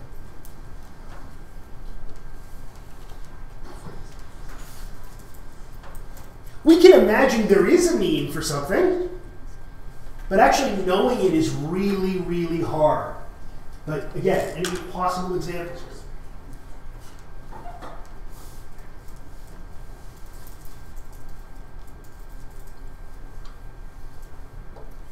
We could look at something like a difference score. Difference between the IQ of people. Let's go with IQ again. No, let's not use IQ. I get so sick of using IQ. The difference in 100-meter running speed between people who live in Sault Ste. Marie and Brandon, Manitoba, it's probably 0 on average, right? We can theoretically, in fact, you can theoretically imagine it should be 0. It should be 0. There's probably some people with really good wheels in Brandon and probably some slow people. There's probably some people with really good wheels in Sault Ste. Marie and probably some slow people. Because Brandon's the same size as the Sioux, right? I think. I don't know. Let's pretend. Jeez, I don't know. So you can, things like that, I can imagine where we could say it would be 0, a different score of some sort. You know, like when you set up a null hypothesis. Yeah, I can imagine that being something, but I can't sit there and think, what's the average height of a human in inches or centimeters? I don't know. I could guess something, but I don't know that it's true, and I wouldn't put any stock, I wouldn't bet on it. I would be willing to put down some money on the Brandon versus Sault Ste. Marie running competition that on average it works out to be a difference of 0. But, oh boy, I can't even think of anything. I can, like I said, differences, yeah, okay. So that's hard enough. Besides IQ, can you think of anything? Oh, wait a second, here's one. Average roll of a die. There's an easy one. 3.5, done. I can do that. There's 6 different possible rolls. 1 and 2 is 3, and 3 is 6. 4 is 10, and then 15, 21, divided by 6. Think 3.5? I think so. Okay. Sure. Oh, the average, if we assign 1 to heads and 0 to tails, the average coin flip should be 0.5. Yeah, sure, okay, those were easy. Yeah, really useful too. But I can imagine them at least. I can theoretically say, with some certainty, I think, if we've got a fair coin or a fair die, I can make some, okay.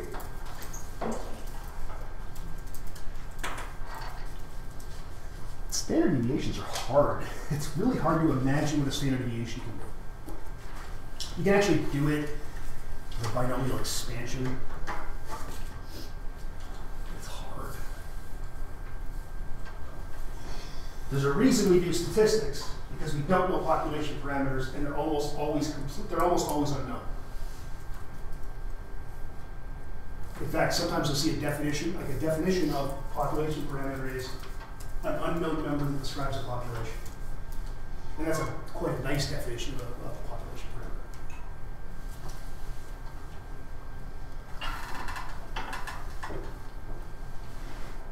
The reason we talk about IQ tests so often in intro stats classes is it's one of the few things where we actually know the population parameters because the tests are designed that way.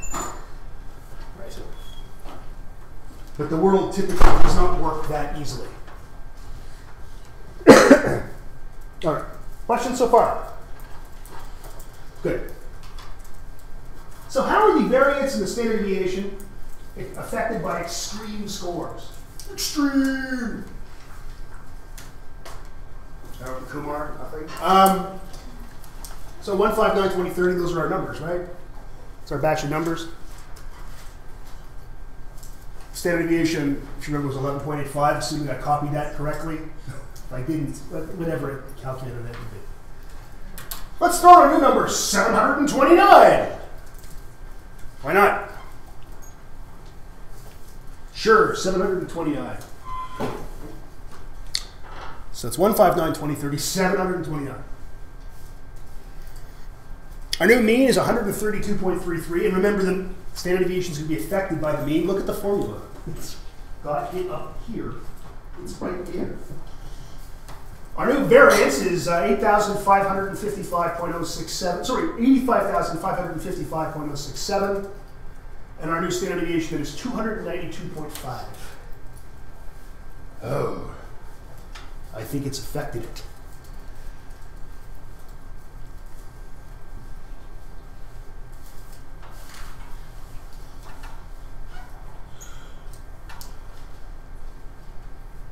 So the mean is affected by extreme scores. If the mean is affected, so of course is the standard deviation and the variance, because it's actually in the formula.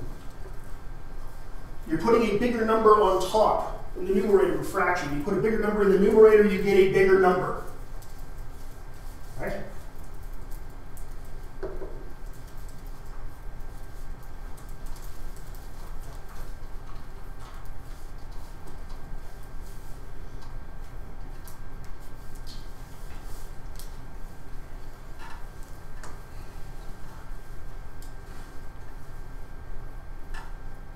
Put a bigger number on the numerator. I always have to think numerator, denominator. Bigger number in the numerator, you get a bigger number. We've done hardly anything to the denominator, it's gone up by 1. Numerator's gone up by lots.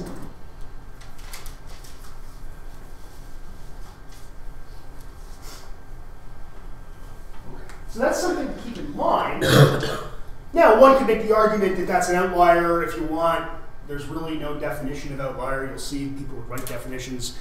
I always think of an outlier as a weird number that doesn't belong. That's, I mean, really, because you'll see all kinds of, it's 4 standard deviations from the mean or whatever. I don't know. It's weird and doesn't belong is the one that I like. Again, exploratory data analysis. It's for you. It's not for anybody else. So how do we use this to our advantage? Well, our advantage might be a little strong way to put it, but there's a thing called the coefficient of variation. So we look at some data by Katz et al. From 1990, and I believe this is from the book. Boy, that's slow, eh? So we have people studying or not studying and then writing a test. I forget, in fact, what the test was on.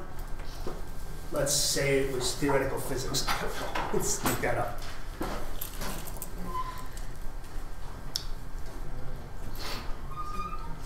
When people study, the mean is 69.6. That's good.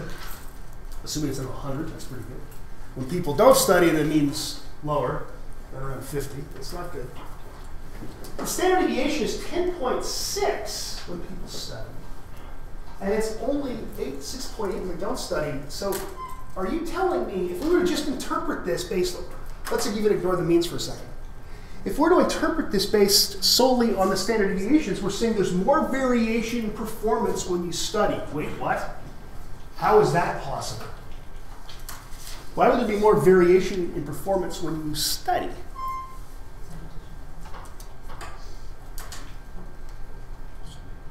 That would be weird. Well, you could study and still do pretty bad. Oh, of course, yeah. But you can also study and still do pretty well. Like, why would there be more variance? It just seems strange. It's counterintuitive.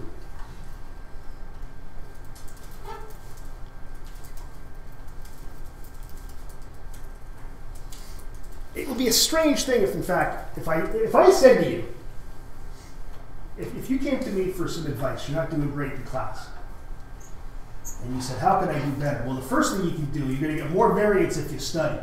So I'd stop studying. Because you're going to be all over the place if you study.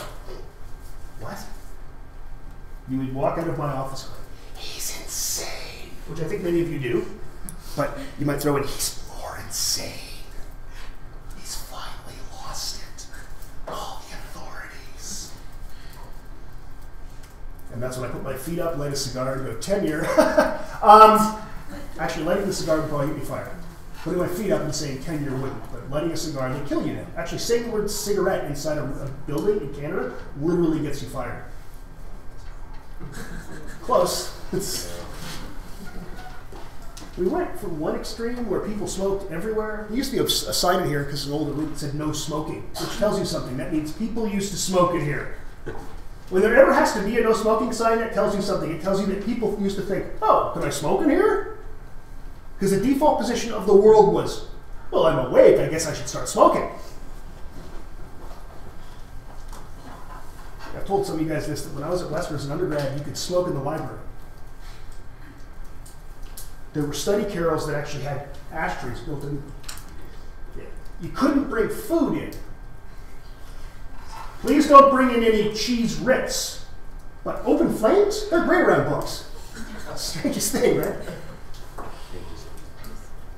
And then now if you see people, 25 meters outside a building smoking, you'll see people walking by going, you know, you're worse than Hitler. So it's some, I don't know, a happy medium. I haven't smoked in a long time. I'm just saying that I never wanted to be, when I quit smoking, this guy.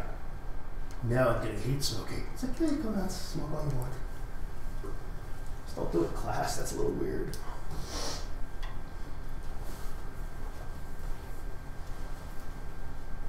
Maybe a pipe, maybe a professor, like, right? Be very professorial to smoke a pipe, or just weird. This is in my way, and I'm going to hit it. So we're going to be over here. I'm not going to throw it. There's not a lot of room in here. Not like NW200 where I can just throw chairs.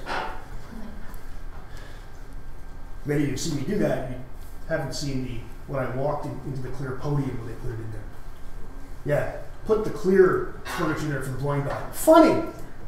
It's a Helen Keller joke, for Christ's sakes. Anyway, the coefficients of variation, or the CVs, if you will, what this does is we're taking the standard deviation divided by the mean. We're standardizing it. It's affected by the mean. Why not divide by that value? And you see, in fact, that these numbers are almost identical, which is telling you that this variance in the variance, whoa, varianceception, okay, is simply due to the fact that this mean's bigger. You'd never present, or you wouldn't, I shouldn't say never. Rarely would you present a coefficient of variation in a paper or a talk or something. But when you would see something like that, it might make you wonder, so what you do is you just calculate this. Okay.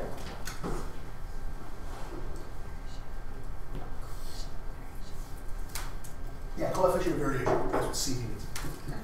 What's the ash? What's the S? I'm pluralizing coefficient of variation. Oh, gotcha. Yeah. That threw me off. That's okay. I don't put apostrophes typically because there's no reuse of apostrophes in the world. That's what I was wondering. Yeah. And you don't have to put an apostrophe to hook.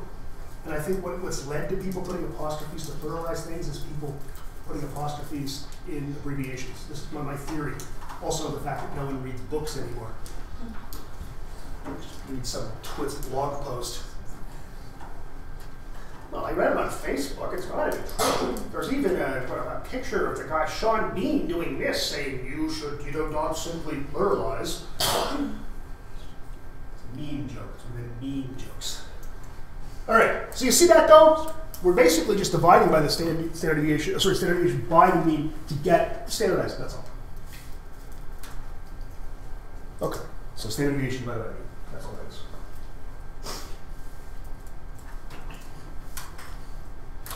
All right, just a couple of key points. Remember, we want to learn about samples, not populations. I mean, we want to learn about populations, we want to guess, we want to make estimates about them. And the only way to do that is by learning about samples. We estimate population parameters with sample statistics. We want unbiased estimates of parameters.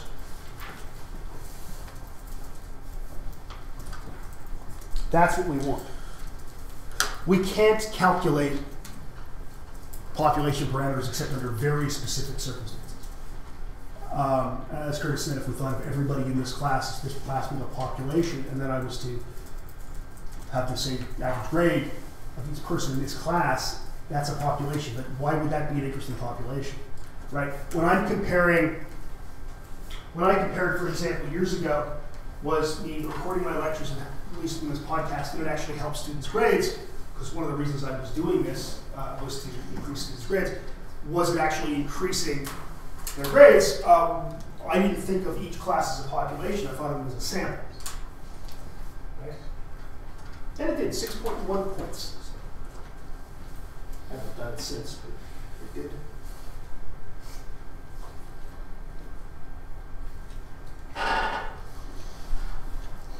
So we want to learn about populations, but we can't directly measure them. So we learn about samples, and then we make estimates of populations. All right. Now here's something I just have to throw in at the end. I know it just seems like, wait, what? Okay. Couple bits of notation. First of all, E and then parentheses means the expected value of. An expected value is a long-term average, or what we would expect with an infinite number of what we call it statistics and probability experiments. Okay?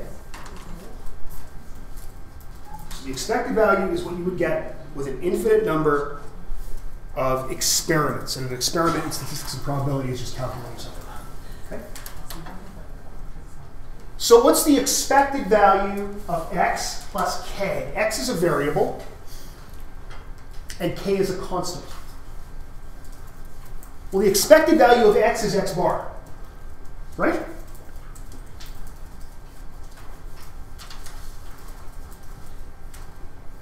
The expected value of something is its average. Does that make sense so far? So if I was to add k to that, k is a constant, it doesn't change. The expected value now becomes x bar plus k. Because what's the expected value of a constant? Well, the constant. It's like, so what's the expected value of 7? Well, it's 7. No matter how many times you say 7, it's still 7. So if our mean was 10, and we added 7 to every score, we should now expect 17. Right? Does that make sense to everyone? Okay. What happens if I add 7 to all these scores to the variance? Well, it tells you right there. It doesn't change the variance, does it? So if I'm a distribution of scores, okay? Okay, I'm going to distribute. Let's put me here. Because we're here because I'm going to go that way, and that way's going to be positive. Okay, we're going to add a constant. Didn't change the shape. Didn't change the spread out of this. Right.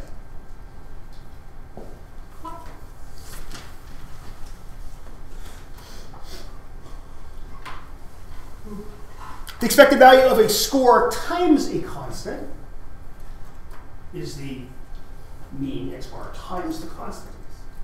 Again, if I had the score of 10 as our average for whatever the hell we're measuring, and I multiplied all the scores times 7, we would expect a new mean of 70, right?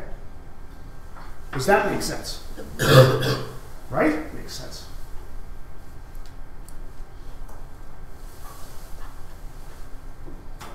Now the variance of x times k is s squared sub x, so that's the original variance, times the constant squared. Remember, it's a squared value, so you have to square the constant. So if our mean is 10, and let's make the math easy, let's say our variance is 10 as well.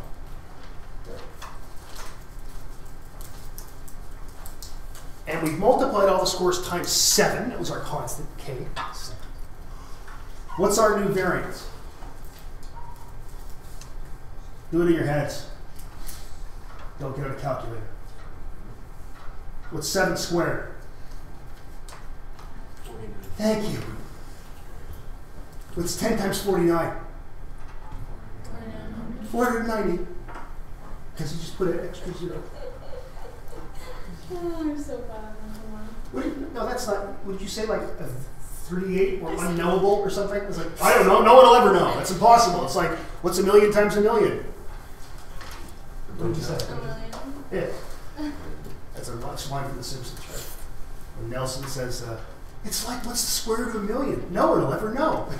Actually, that's a pretty... Don't you have to do 10 times 10? No, I said the variance was 10. I said the standard deviation was 10, that'd be 100. Okay.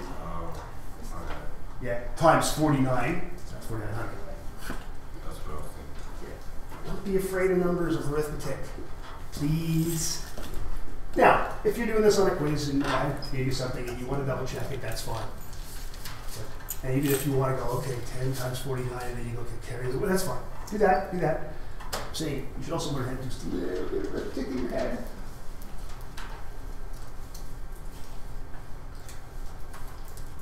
was young to add, and we were taught all the squares of all numbers up to 25 because it was like you should know how to do this because you're supposed to be a civilized adult. Then the world changed. I blame the internet and the media blamers. Questions about this? Do you see what's happening? This is all it's saying is that when you multiply times something, different things happen than when you add something.